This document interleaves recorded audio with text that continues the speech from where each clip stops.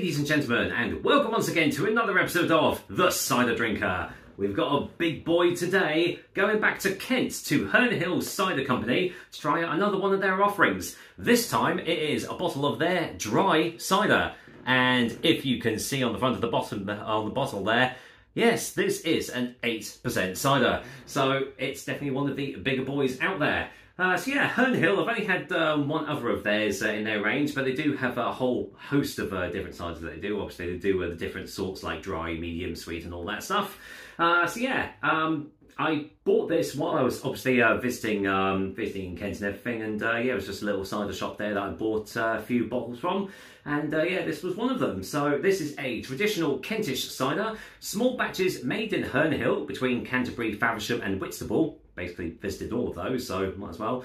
Only with apples from our own and neighbouring local orchards, no preservatives or additives, and it is bottle conditioned. So could potentially be a lively one, who knows. I have had it just sitting in the fridge for a little bit, so it should be absolutely fine. And as you can see, it does come in 500ml bottles like this. So yeah. Naturally, with Kentish apples, they tend to be more on the quite acidic side. So the fact that this is a dry cider as well, I would imagine it's going to be, well, pretty sharp and pretty, pretty acidic, pretty astringent. But we'll see. Stranger things have happened. So as it's bottle condition, I'm going to be a little bit careful opening this bottle up just in case, because I have had a fair few near misses recently. So I really don't want to have a repeat of that. But thankfully, it was okay. All right. Yeah, that pretty much smells exactly as I thought it was going to smell. It's got subtle citric hints coming off it. So there's a bit of lemon, bit of lemon there, maybe a touch of orange, but generally just smells like it's going to be tart. It's going to be sharp. Now there is sediment in the bottom there. Obviously, it is bottle conditioned, so let's get it all in. Adds to the flavour, adds to the colour as well, I do find. So. Well, there we go. This is it in the glass. I don't know if it's meant to be a completely still cider, but that's how it's come out. No carbonation there. As you can see, totally opaque. Can't see you guys through there at all, so no messing about has gone on with this cider at all. And yeah, the colour's very nice. It's yeah, very light. Light straw colour. I mean, it looks a little bit darker on the camera there, but yeah, that looks yeah, really nice. Almost a bit lemony in appearance, to be fair. So, what does it smell like in the glass? Yeah, and it actually does smell like a lemon squash almost. Maybe even like a bitter lemon drink or something. But yeah, this does smell sharp. It smells like it is going to be very dry, very acidic. All the qualities that you normally get from a Kentish made cider. Yeah, this smells like a good one. So let's see what it tastes like, shall we? Cheers, everyone. Yeah, 8% dry. Let's dive in. Cheers.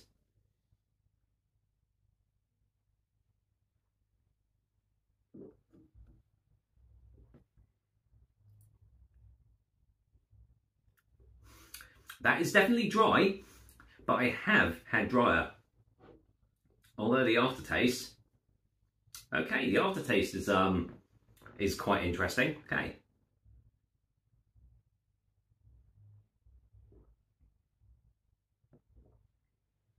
I mean, don't get me wrong. This is definitely on the dry side. It has just got a subtle touch of sweetness just on the initial taste, which just gives it a nice little bit of a balance, stops it from just being completely bone dry. Not a huge fan of those types of ciders. You can get them, and some people really like them, but for me, they're not my sort of thing. I do like things with a little bit of balance, and that little touch of sweetness just gives it a little bit of an edge.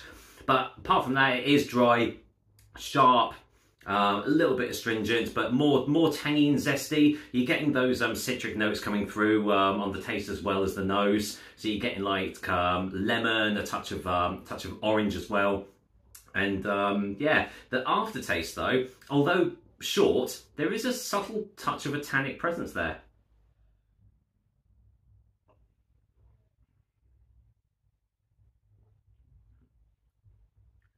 Yeah, it's got a reasonably light body behind it as well. Probably like medium bodied, I'd say.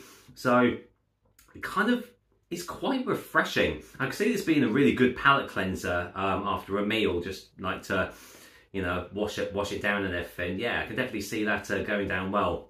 But yeah, there is a nice, almost like a bready sort of aftertaste, a very subtle one just coming through as well on the finish. So yeah, this is nice. It's refreshing. I mean, on days like this, when it's been like 26, 27 degrees, this can go right, you know, down a treat. I mean, it doesn't taste of 8% personally, but yeah, it is 8%, so you've got to watch it as a bit of a danger cider. So let's get a final taste for a final verdict, shall we?